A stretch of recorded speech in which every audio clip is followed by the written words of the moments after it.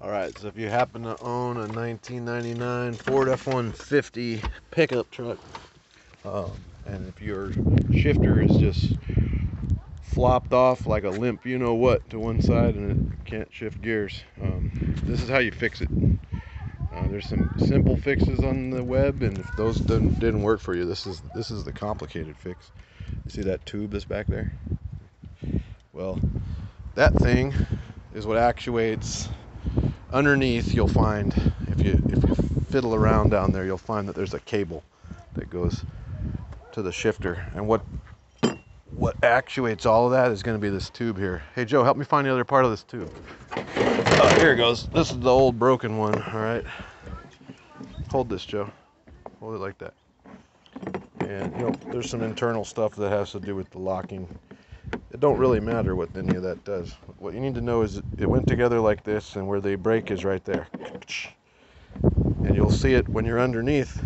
You'll be able to move this when you move the shifter, and you'll see this thing back there that when you grab it from underneath, you can yank this thing around and you can make it go through the gears. But you can't make it do it with the shifter. That's going to be what your problem is. And the way you fix it, you can get one of these parts. Chris, how did you get that part? It's a Dorman 102.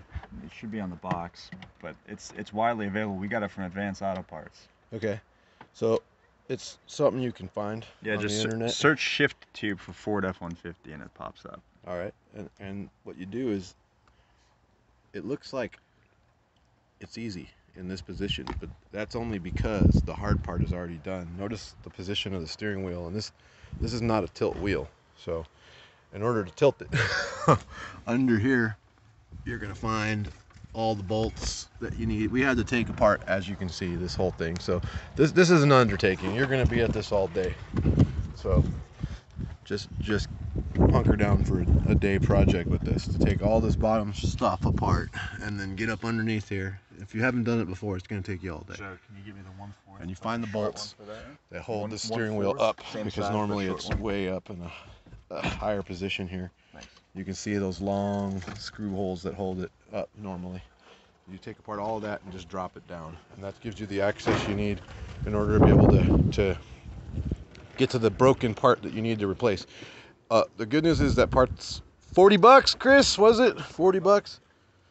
That's the good news. The bad news is this is a lot of labor, and that when you go to transfer it from the old one, there's a lot of these little pins that go through these type of holes, and they can be kind of tight. And it does matter which direction you pound them out, because they won't go out both ways. So you gotta basically try it one way, and if it won't go, then switch directions, go the other direction.